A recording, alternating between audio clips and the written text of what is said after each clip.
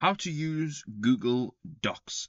Good day, folks, and welcome to the channel. Today I'm going to show you how to use Google Docs. And if you're unfamiliar, it is a Google app. You can access it by on your homepage, just going to the dots, the Google apps on the top right hand side, and you can go down and you can access Google Docs. That's what it looks like. And this is what the homepage looks like. So on the left hand side, you have a drop down menu. You can access a couple more Google features, and this is now where you start your journey. So the first thing you want to do is either choose a blank document, and this is basically a completely blank page, and you're going to create whatever you're wanting to create straight from that.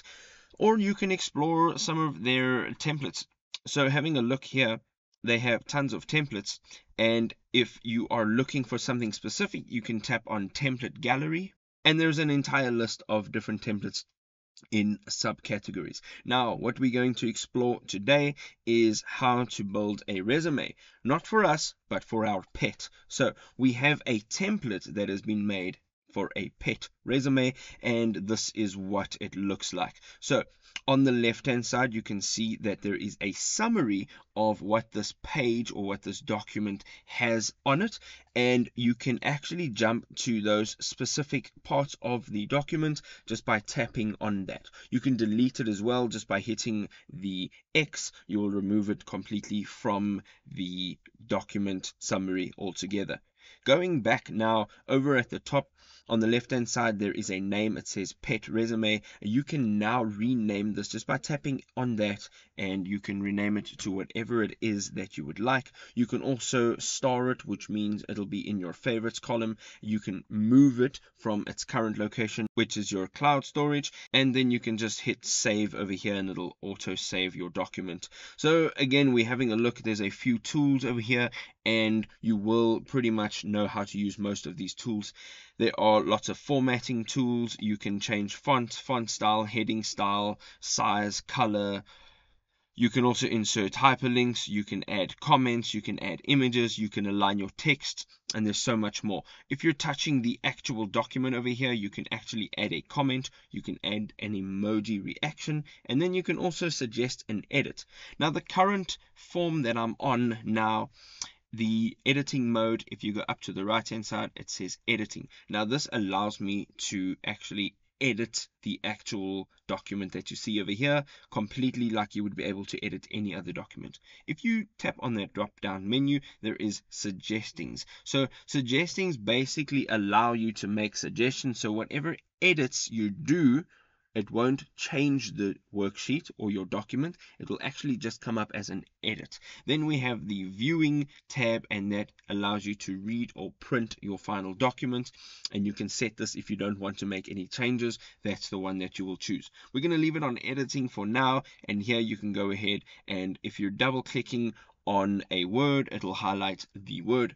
If you're triple clicking on something, it will highlight the entire paragraph or the entire line, and here you can edit everything you'd like to about it. You can change the color, you can also change the size, you can change the type of font that is used, and everything else.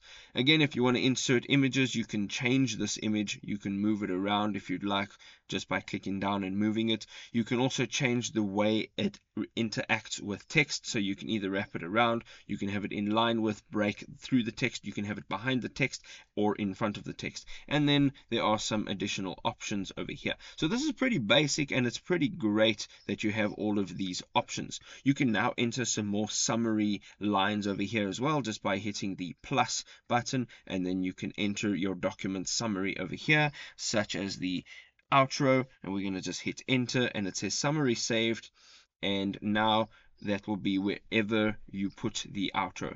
So we are now done editing the actual document. What more can we do with it? So we have our menu, and the first thing on the menu is file. Here you can open a new document. Here you can also make a copy of your document. You can also share your document with others. You can publish it straight to the web, email it, or you can download it in a bunch of different formats, as you can see. You can also rename it from here. You can move it around. You can add a shortcut to your Google Drive, and you can trash it all together. Going back up to the top, These are all your editing tools. So if you're not using shortcuts or hotkeys, this is where you will actually access all of your editing tools. And then the view tab basically allows you to view your document differently, and it allows you to add print layouts, rulers, outlines, equation toolbars, and so forth. In the insert tab here, you can insert images, tables, drawings, charts, and the list goes on. There's so much you can actually insert here. Again, under the formatting tab, if you're not using any hot keys or if you're not using any shortcut keys, here you can format your text, your paragraphs, the way your text is aligned, columns, bullets, numbering, headings, footers, page numbers, orientations, and all of the rest of that. Going now into tools, there are a few nice tools over here. You have the spelling and grammar tool, which is always great if you're not very good with spelling.